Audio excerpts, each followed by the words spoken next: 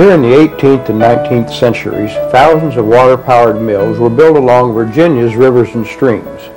These mills provided an important service by accepting grain from the farming communities and producing flour and meal products.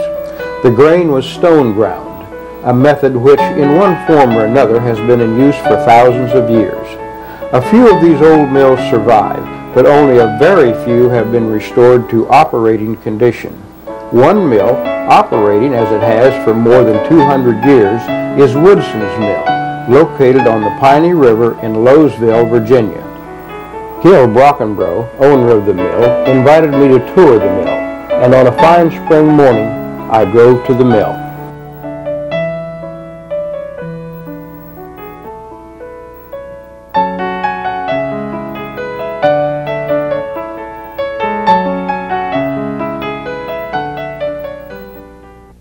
I want to welcome you to Woodson's Mill. Today we're grinding.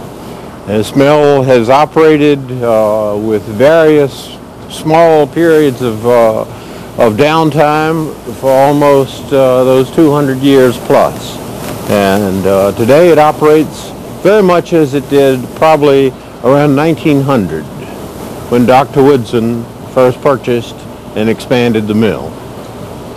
Yeah, and if I can take you inside, I'd love to show you around.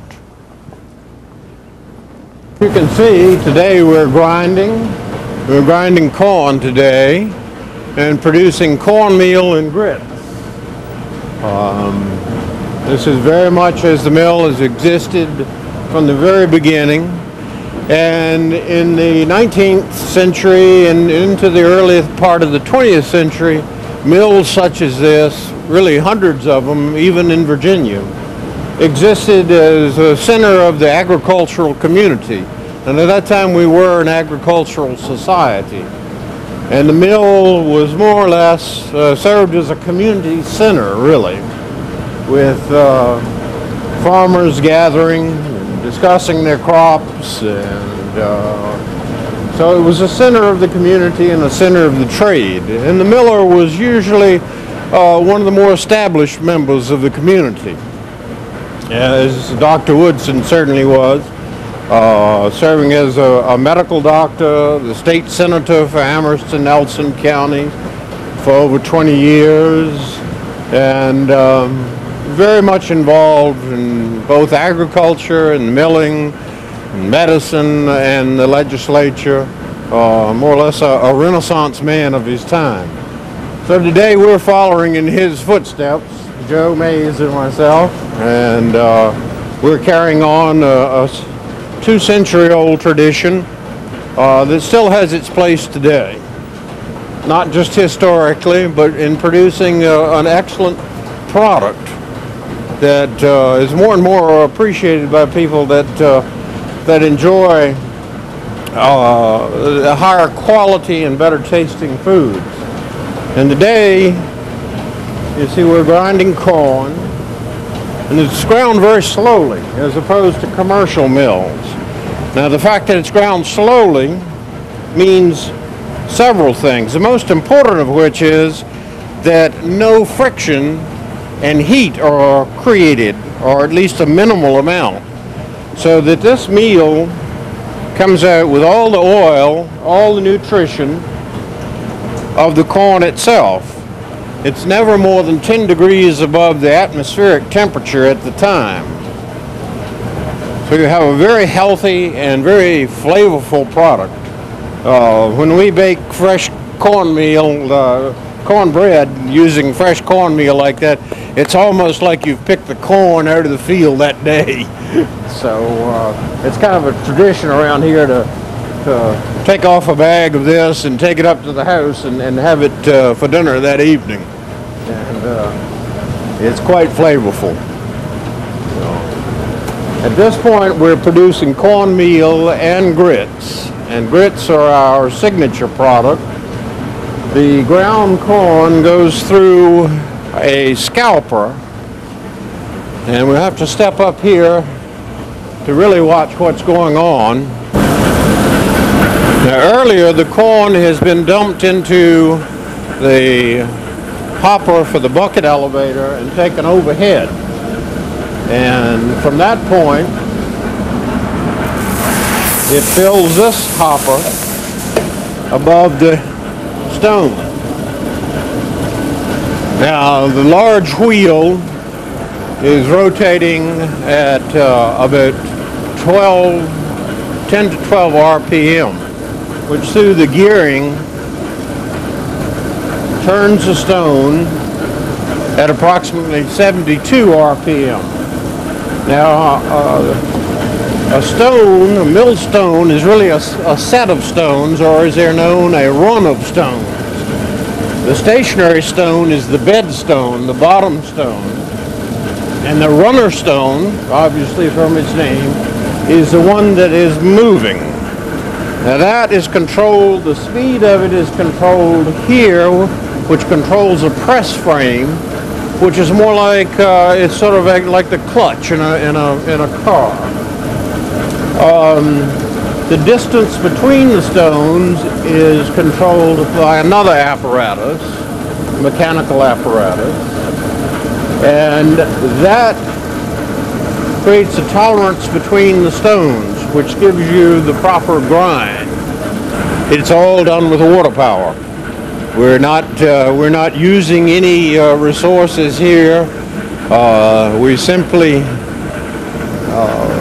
take the water, it's run over the wheel, it's returned to the river. So ecologically speaking, it's a very, very handsome process.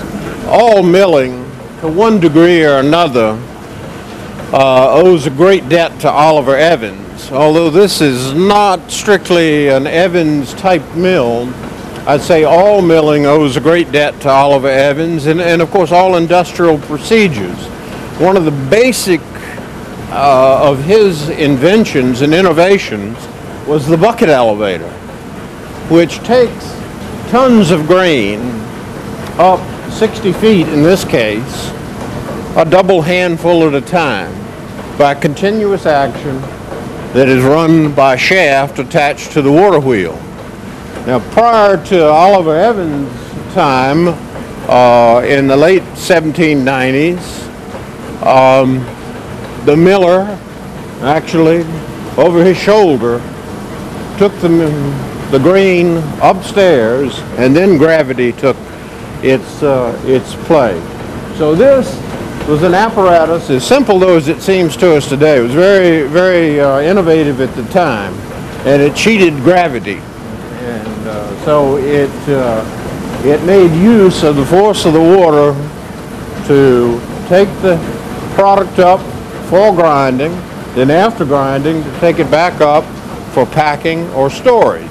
Very simple thing. We take it for granted today, but it was a quantum leap in technology at its time.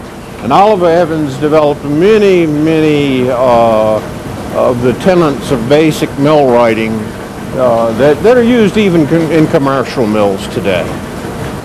This water wheel is a restoration of the original Fitz water wheel that was placed here around 1900. At that time it replaced a wooden water wheel. This is 12.5 feet tall by 8.5 feet in diameter. It's built upon the original frame, and when we began restoration in the early 1980s, this was pretty much filled in and the wheel was rusted out. The raceway had been filled in and overgrown. So it was a question of really taking those few parts and what knowledge we had of Fitz water wheels of the time. It was very difficult to find people, artisans, craftsmen, and whatever, that could build replacement parts and recreate equipment that had deteriorated here at the mill. But it was a slow, laborious, and expensive process, but we now operate.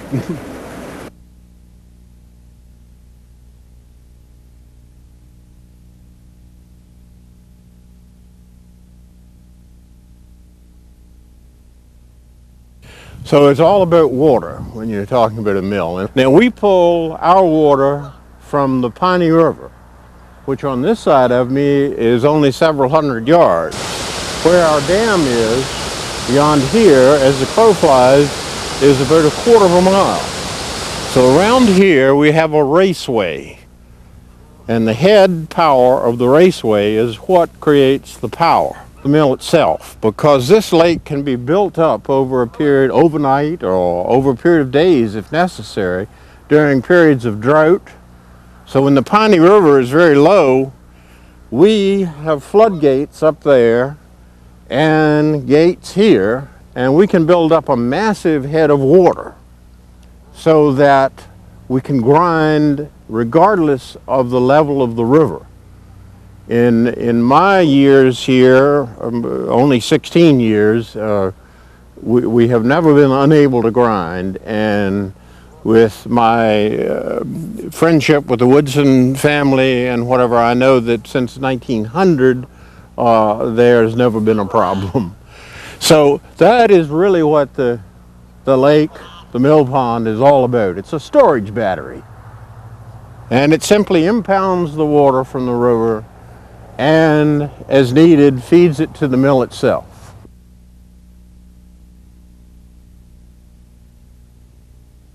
Now we have this stone today ready to turn over and dress it. And dressing a stone is a very laborious process that really takes one man perhaps a 40-hour week to do a set of stones or a run of stones. Now this, of course, is the new stone. It's only been here 100 years. But with proper care, it should probably be here another 200 years.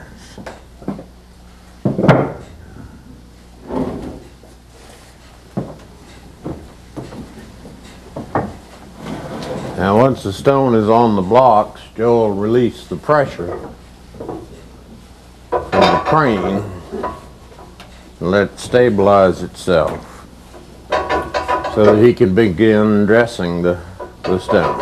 The stone wears unevenly. There's a natural process of the abrasion, and the thing to do in dressing these furrows is to get rid of any high points and create a furrow that is narrow at the top, at the inset, and deepens as it goes out. Now this is a cross-dressed stone, and it gets finer as it goes out. This is called a master furrow, and this would be a journeyman furrow, and the smallest is apprentice furrow, and I don't know why, but that's just the way they call it. But dressing the stones is the heart of the process. An improperly dressed stone will simply crush the grain rather than giving it its fine and consistent grind. As you can see, Joe's wearing eye protection, so I'll stand back a little bit. But it's simply a tap, tap, tap of the miller's hammer. Now, not every miller had the skill to dress his own stones, and so there were itinerant millwrights that went around and would dress stones. I can feel a few specks of stone hitting me now in the face. It is one tap at a time. There's no way to hurry it up. As you can see with this, or as I can feel standing here, you get little specks of stone and little specks of metal from the steel of the hammer. And that's where the phrase comes from that you can tell a miller by his metal, because he would have specks of stone and steel in his arm after a lifetime of working with stones. And Joe is going to check his work and the condition of the stone using a staff, which is a very simple instrument, but it's precisely level and it's chalked on the edge so that he'll take that and rotate that around the surface of the stone. And that chalk will show where the high spots are, because that'll catch the chalk. And then he knows where he has to go back and continue his work.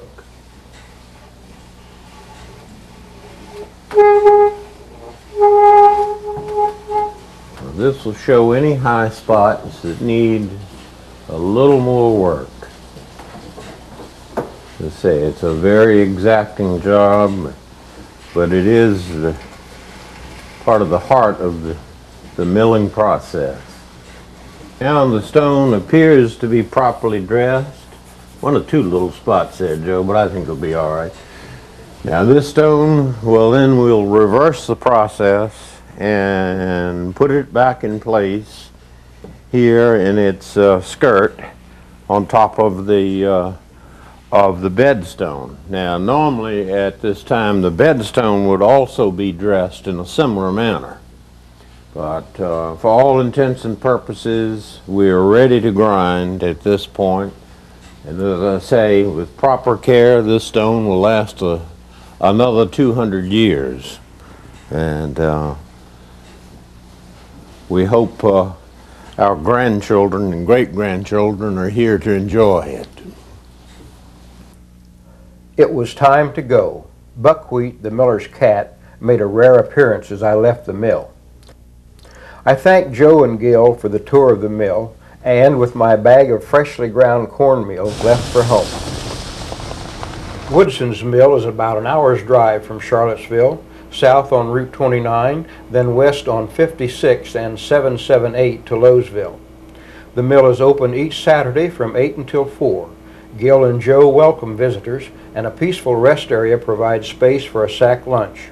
A tour of this working mill demonstrates the basics of water power and milling and is well worth the trip.